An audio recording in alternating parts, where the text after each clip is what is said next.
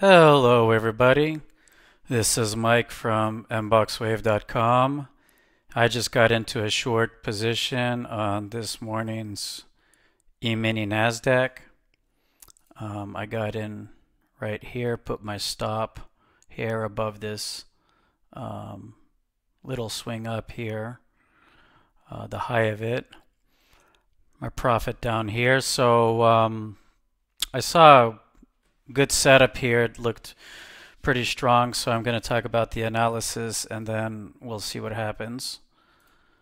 All right, so it's morning's already coming along here.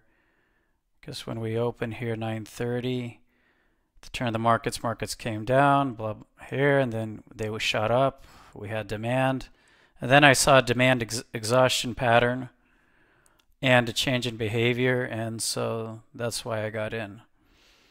All right, so I want to talk about the how many points we have.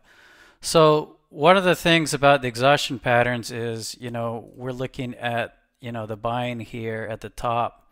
We're going 198, 49, 22. Now, I know this is a Stooges, right? This is a Stooges signal, and it gives off a Stooges, but I have an algorithmic filter turned on. So if you go into, again, swing settings, the algo filter smart, if you change it to none, then we'll see this. Usually I use smart because it filters out noisy signals, but I know that this, in my head, this is a Stooges.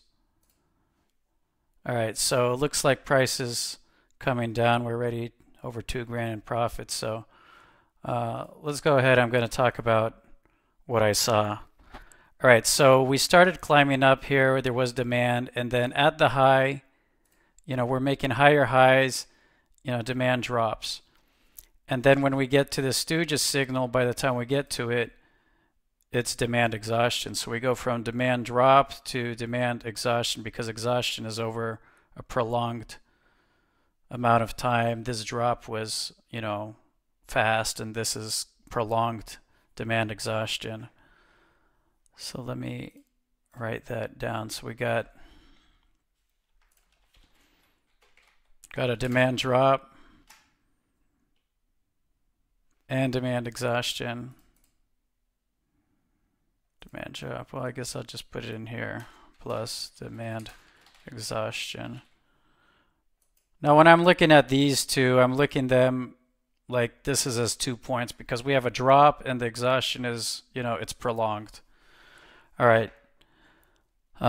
Then we have, expansion of MBox supply right here. We can see that.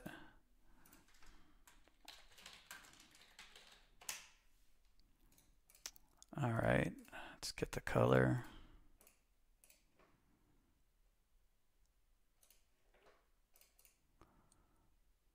All right, we had the Stooges sell. And again, I had to change the filters to none to see it. So if you don't see it on your chart, change the filter to none. So we had the Stooges sell.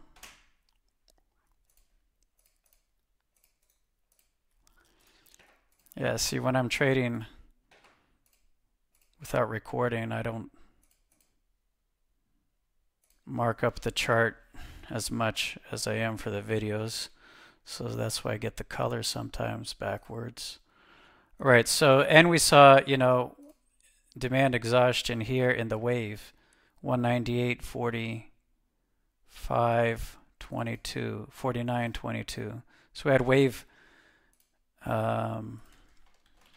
wave demand exhaustion.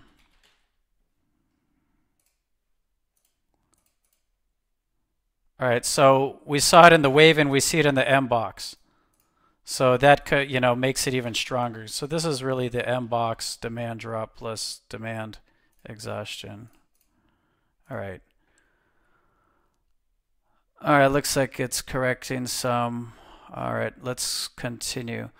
Oh, one of the things I got in, I got in after this bar because I saw this sell imbalance in the MBox delta completed, right?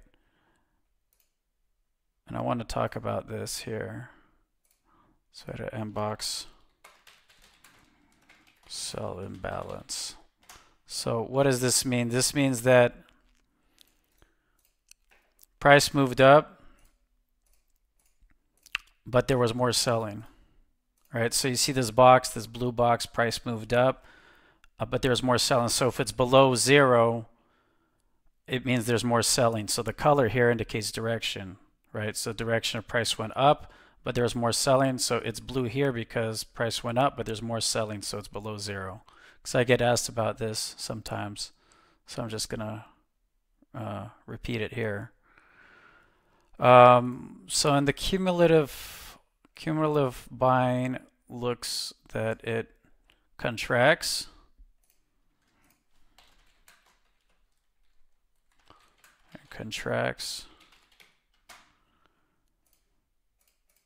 And we have the cumulative selling at the time of the trade. It was expanding. You know, we can see that.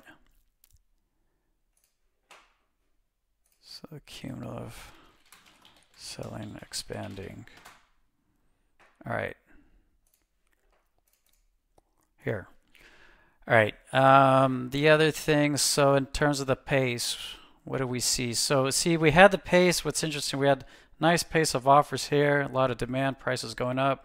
And by the time we hit our high here, we had the demand drop, no demand here. And we also had a drop in the pace of offers. So this looks like a total change in behavior, a bearish change in behavior.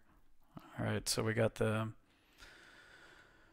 pace of offers drops down.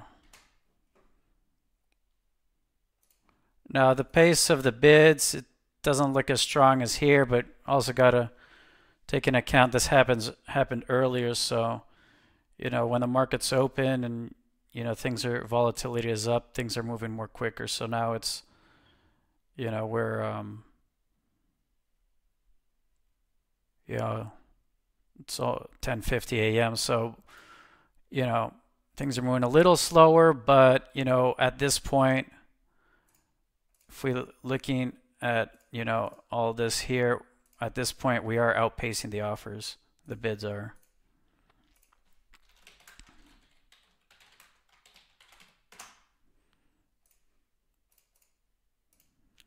All right, so another thing that I'd like to point out here, we had this pullback here, and by the time price came down, it became a failed pullback signal.